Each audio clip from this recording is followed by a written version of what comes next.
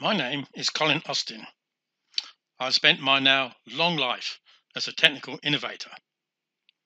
I was elected by the Institute of Engineers as one of the top 100 innovators in Australia. My interest is to develop better ways of growing our food so we live a longer and healthier life without destroying the planet. This may not be as spectacular as sending rockets to Mars, as clever as self-driving cars when the roads are full of maniacs in yellow utes doing wheelies, and certainly not as profitable as that artificial intelligence which works out your personality and interests.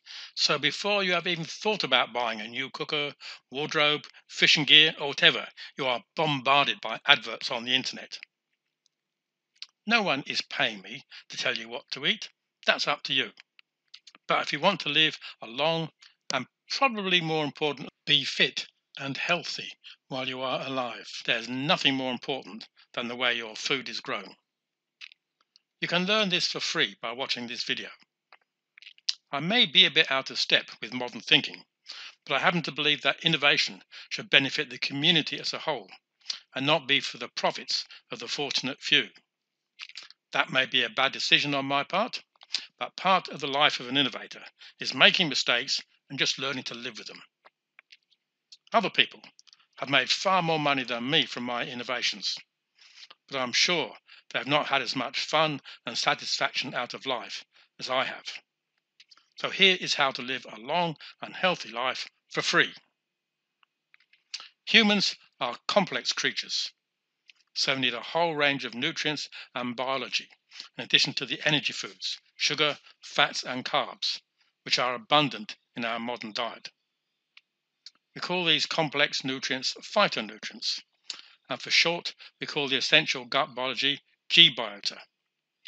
These come from plants, or animals that eat plants, with the possible exception of B12, which comes from fungi. Modern foods lack these complex phytonutrients and biology. There is a major financial incentive to maximize plant growth by adding fertilizers to the soil, but there is no incentive to add the micronutrients that either the plants don't need at all or only need in much smaller quantities than we need. In this video, I'll show you how to grow plants to varieties with all these complex phytonutrients and beneficial biology. This video is aimed at home growers and commercial growers who see the importance of phytonutrients and gut biology. This video shows how GBiota beds work and improve our health. Our bodies are much smarter than we think. They sense if we are lacking essential nutrients or biology, so they make us hungry, so we eat more and store the excess as fat. This is the root cause of our modern epidemics, and the solution is not to eat less, but to eat more of the food that provides the nutrients. Our guts are part of this intelligent control system which manages our bodies. Gut biology breeds rapidly but has a relatively short shelf life. So if we feed it the right sort of food, the good critters will outbreed the not so good critters and downright bad critters. Gut food contains the nutrients that feeds the beneficial critters, together with an ongoing supply of fresh biology, which acts as an inoculant. GBiota beds aim to grow gut food in a sustainable way. Beds may be dead simple sponge beds, wicking beds, or the ultimate partial flood and drain beds. They all have three layers or horizons: a lower layer of organic waste, which is a store for water and nutrients, a central layer for the roots or rhizosphere, and a surface layer for seed germination. This picture shows a sponge bed under construction. Simply dig out the top layer of soil, add a layer of organic waste. It is best if this organic material has been at least partially composted, as labile or very young compost can contain growth inhibitors. The base of the bed should be flat. This picture shows how they can be terraced. As the organic waste decomposes, it will draw down nitrogen, so it may be beneficial to add a nitrogen-rich source such as animal manure, either composted or processed. The nutrient content of this type of fertilizer depends on what the animals were fed. They are generally quite high in the classic NPK nutrients, but as modern soils are low in essential trace minerals, they can be a bit low in these minerals. That is what biomin is for. This picture shows a partial flood and drain GBiota bed under construction. A trench is dug down to a depth of about 300 millimeters. This must be flat and can easily be tested by filling with water. Generally, the bed is lined with a plastic film. However, in heavy clays with a good water supply, particularly when growing deep-rooted plants, they can be effective without a liner. The liner is placed in the trench. A critical part of a GBiota bed is the soil dam, essentially a leaky dam. A normal slotted agricultural pipe is laid on the base, then up and over the soil dam. When the pump is turned on, water is pumped from the sump into the other end of the ag pipe. The bed will flood to the depth of the soil dam, but any excess water will be returned back to the sump, so the bed is never over-irrigated. When the pump is turned off, the water will drain out through the leaky dam, so there is never any stagnant water. Water wicks up from the flooded zone to feed the plants. Actually, I say water, but it is really a compost tea full of nutrients.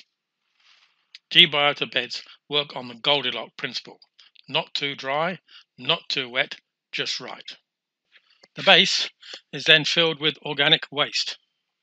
This is essential to breed up the beneficial biology we need in our guts. One of the challenges facing modern society is how to recycle organic waste, particularly food waste. When our grandkids grow up, they will not believe we were so stupid as to put it all into landfill, where it creates toxic gases. Decomposition can be accelerated by adding a high nitrogen fertilizer. However, this typically does not contain many of the essential trace elements. A typical GBiota bed is about 1.5 meters wide and up to 10 meters long. That will need about 1 bag of high nitrogen fertilizer. Now we can add the soil back into the bed, mixing it in with biomin, which contains a combination of the essential trace minerals and an inoculant for the microbiology. Up to 4 10-kilogram bags of biomin may be needed in one standard bed to bring the soil up to quality. Worms are an essential part of GBiota beds. If there is food, worms can just appear, but you can order worm eggs through the GBiota shop, pick'n'eat.shop. Eggs are a more reliable way of adding worms, as adult worms are prone to dying in transport. These two layers should be minimal till zones. Don't dig unless essential. Now we need to add the O horizon for seeding. Seeds come with their own supply of nutrient, so little need for nutrients in the O layer, but texture can be very important for germination to get the close contact between the soil and the seed. Seeding can be done in the normal way, but I often make a slurry of fine soil with the seeds mixed in and just pour this over the surface. This is fine for high density planting, which I use to help manage the weeds and insects. In GBiota beds, water wicks up from underneath and the surface should be dry. The water depth is controlled by the height of the soil dam. A dry surface means that weeds are less of a problem, and it helps keep pests like slugs and snails away. However, depending on climate, it may be necessary to irrigate the surface until the plants have their roots developed. This diagram shows the basic layers in a GBiota bed. The very top layer is for seed germination. Seeds need a good tilth, so they are in firm contact with the soil, and they need to be kept moist during germination. But once the seed have germinated and put down roots, this layer can dry out, which reduces weed problems and keeps away some pests like slugs and snails. Next, there's the rhizosphere layer. This is a high action zone, with the plants exuding sugars to feed the soil biology, which in turn provides the plants with nutrients and water. There are thousands of species in this zone, but the fungi are particularly important in this exchange of sugars for nutrients and water. The bottom layer is where the organic waste is converted to soil by the soil creatures and acts as a water storage. In areas prone to flooding, the bed should always be raised, even by as little as 100 millimeters. Even if there is a prolonged flood, the roots in this upper layer will stay alive and soon regrow when the lower levels drain. The pump is best operated by a timer. In hot, dry Queensland, it may be set to 5 times a day, while in the cooler or wetter seasons, this may be cut down to once per day. The point is that as excess water returns to the sump, there is minimal over-irrigation and waste. As soon as the pump is started, the water level drops and may continue until either the float valve or the timer turns it off. The water, actually compost tea, is pumped to the other end of the block where it enters the ag pipe and raises the water level to the height of the soil dam. When the swamp pump switches off, the water slowly drains out of the bed and back into the sump. The irrigation cycle may only last a few minutes, while it may take up to an hour for the bed to fully drain. Minerals will need topping up, but probably 20 kilograms per bed twice a year may be adequate, depending upon the crops. A much bigger issue is that the organic base will decompose, so the bed will gradually lower. Typically, a bed is about 300 meters into the soil and another 100 millimeters above the soil level. It is important to keep the bed surface above the natural soil level to provide drainage in heavy soils. Applying more organic material, as mulches, etc., is fine, but a better way is to replace the lower layer by digging a small trench and refilling with more organic waste. The excess soil can be used to raise the bed. Hot composting requires careful management, but just letting the creatures of the soil may be a bit slower, but there's always some creature that will eat whatever is in the waste, without any effort from us. Mycorrhizal fungi are very important for soil and plant health, but if the main area is left undisturbed, the fungi will grow back quickly in the compost trench.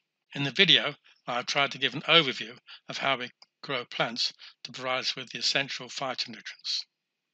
I run 3 websites. GBiota.com is a technical website with many articles explaining how best to set up and manage GBiota beds. GBiota Club is a social website where GBiota Club members can chat and exchange information and form local groups to source GBiota food from commercial GBiota growers. Picnic.shop is the club's trading site where members can buy and sell products within the club and arrange to purchase key products from selected suppliers.